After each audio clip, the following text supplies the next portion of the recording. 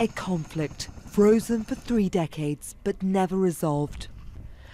Now a fragile truce in the Western Sahara between Morocco and a pro-independence group is under threat.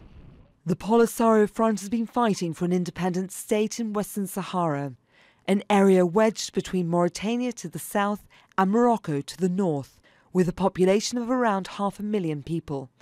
But Morocco also claims this vast stretch of desert. Rabat accuses the Polisario Front of blocking a main highway that's preventing the flow of goods between Mauritania and Morocco. But the Polisario Front accuses Morocco of carrying out attacks against its people and of igniting war.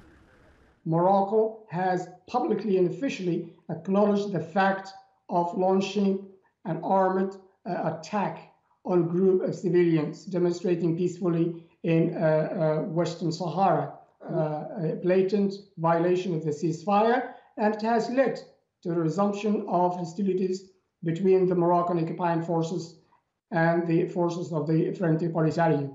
Morocco's government held an emergency meeting to address the situation.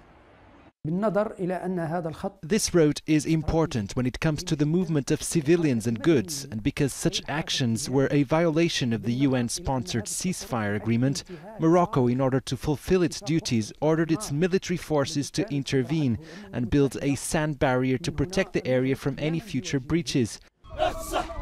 Negotiations between Morocco, the Polisario, Algeria and Mauritania have remained suspended for several months. The UN is calling for restraint. The Secretary General remains committed to doing his utmost to avoid the collapse of the ceasefire that has been in place since 6 September 1991. And he is determined to do everything possible to remove all obstacles to the resumption of the political process. The two sides have battled for control of the region since 1975, when Spain pulled out of the area. Morocco took control, but an armed rebellion led to a war that continued until 1991, when the UN brokered an armistice.